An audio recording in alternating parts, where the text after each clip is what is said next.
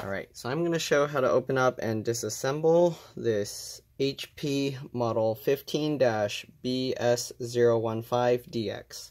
So first what you want to do is take out the battery. So just slide these two things to the center and then the battery will pop out like that. You'll want to take out these rubber feet. Alright, so just peel them up. I use my fingernails. You can use a pry tool or whatever. Alright, just pry them up. Just like that. So I already took the screws out from the bottom, but I'll just show this process. Okay. So if some of that adhesive stays in there, that's fine, as long as you can get to the screws. Okay. So here we go. So we will remove all the screws from the bottom. So there's 1, 2, 3, 4, 5, 6, 7, 8, 9, 10. Alright, once you remove those 10 screws, I believe this one screw is the only one holding the CD drive in place. Yep, so after you remove that screw, you can take the CD drive out. If you wanted to change this to a hard drive caddy or something like that, you can do that. Add a second hard drive. Alright, once you do that, you probably want to make sure there's no USB devices or anything stuck in there. Alright, so we'll set that aside. Alright, once you do that, I like to have the screen open slightly.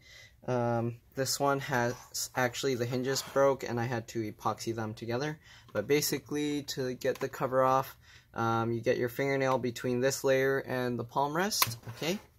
And then, since the thing is that way, I use my fingernails to dig into the gap and then I push with my thumb on the back. So that's how you would pop the cover out. So here you can hear the cover popping out. Right, and then you just work your way all around the whole case. Okay. Alright, once you get some of it up, then you can put that down. Alright, and then you can go all the way around.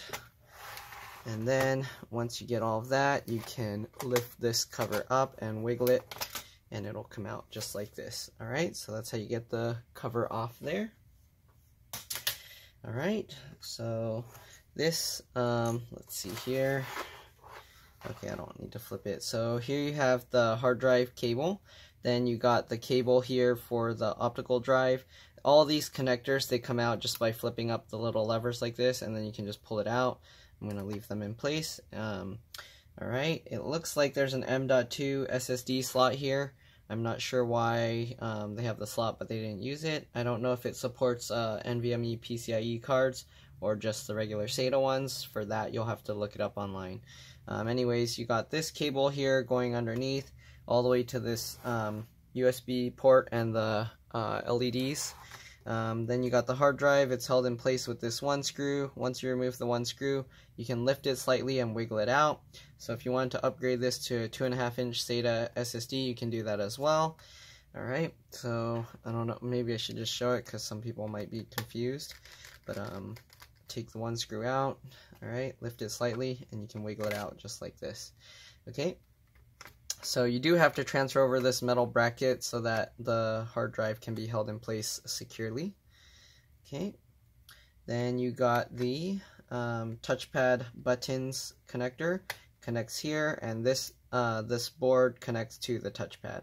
Okay, then you got, of course, the SATA connector is also removable separately.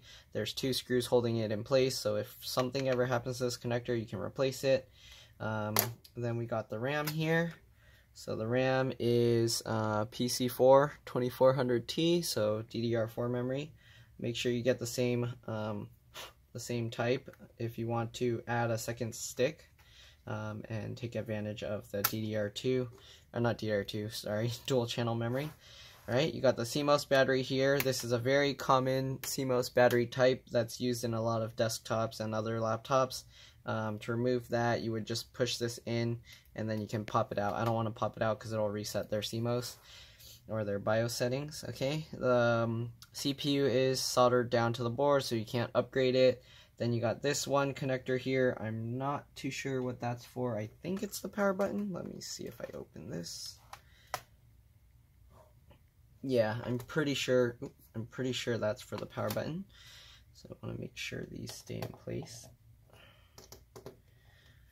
Okay, So the fan actually has a screw that's hidden underneath this cable, and then this screw is, I think, held in by the case itself. Let's see here.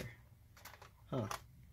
Actually, somebody might have opened this before because it's missing a bunch of screws that I haven't touched. So there's a screw missing here and a screw missing here.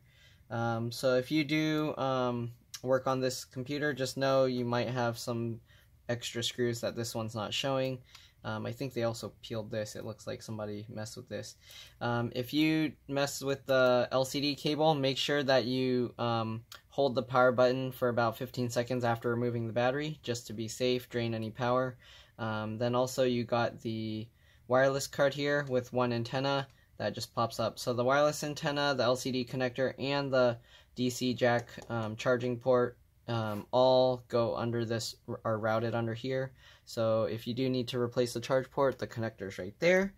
Then you got the speakers, 2 speakers towards the bottom. They're connected by this one wire, and then they connect to the main board here. Okay, so there's not much else to this device. I will show kind of what I did for the hinge repair. This isn't something that people can kind of just do on their own. If you do attempt it, you're probably going to end up making your computer worse. So I don't recommend you trying this, but I will show you kind of, if you were to replace the entire hinge assembly, or the bezel, the screen cover and everything, then you can go ahead and attempt this. But if you're going to try and do it the way I did it, I highly advise against attempting this, because most people will screw up their computer if they try and do this. So let me put these screws back in just to have it hold a bit better. Alright. This will help also with screen replacement if for some reason you need to replace the screen. So if you're not really